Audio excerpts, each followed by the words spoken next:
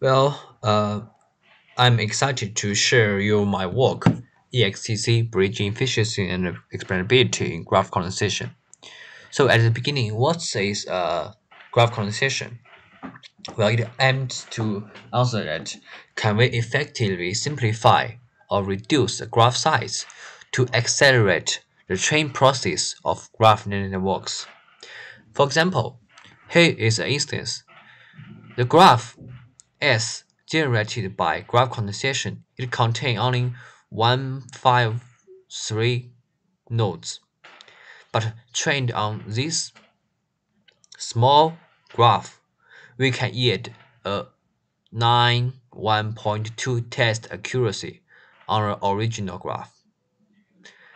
Compared to the graph networks trained on the original graph, which contain a lot of nodes, it can yield the accuracy of 3.5 accuracy.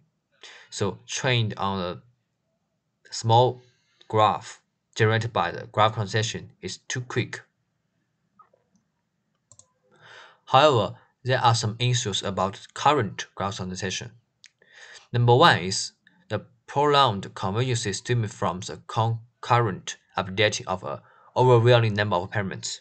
That is, since graph condensation aims to generate a small graph, you know, all the node features in this graph is to be updated parameters.